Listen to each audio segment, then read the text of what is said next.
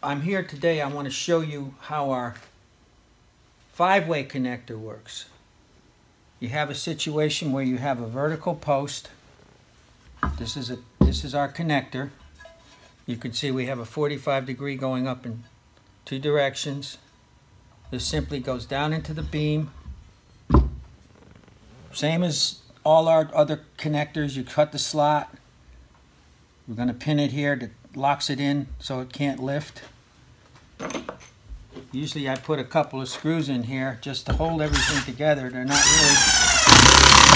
really going to do anything. They're only here to make it easier to assemble everything.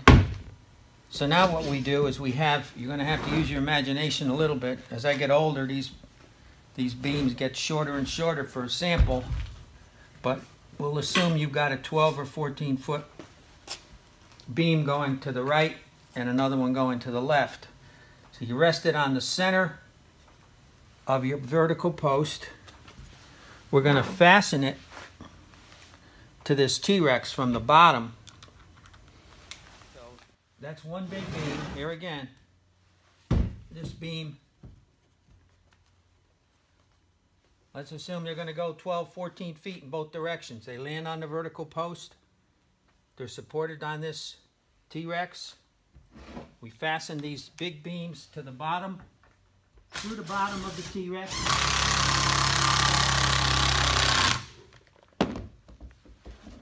Into these horizontal members. So you got your vertical post, you got 2 beams coming in, landing on top of the vertical post. Now you want to come off of this perpendicular with another beam. These are 6x10s. So you simply use one of our 6x10 connectors.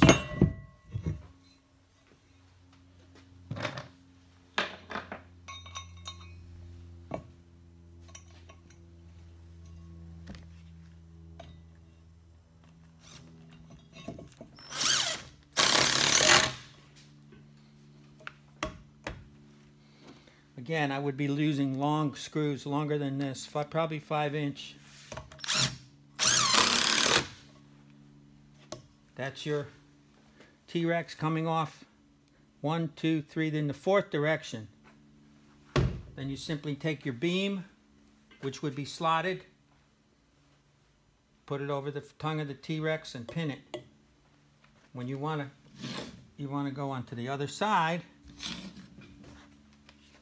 but we do have an alternate hole pattern so that when you drive screws in from this side and screws from this side, they're offset so they don't interfere with each other. So you've got 1, 2, 3, 4, 5 connections coming in on that one vertical post.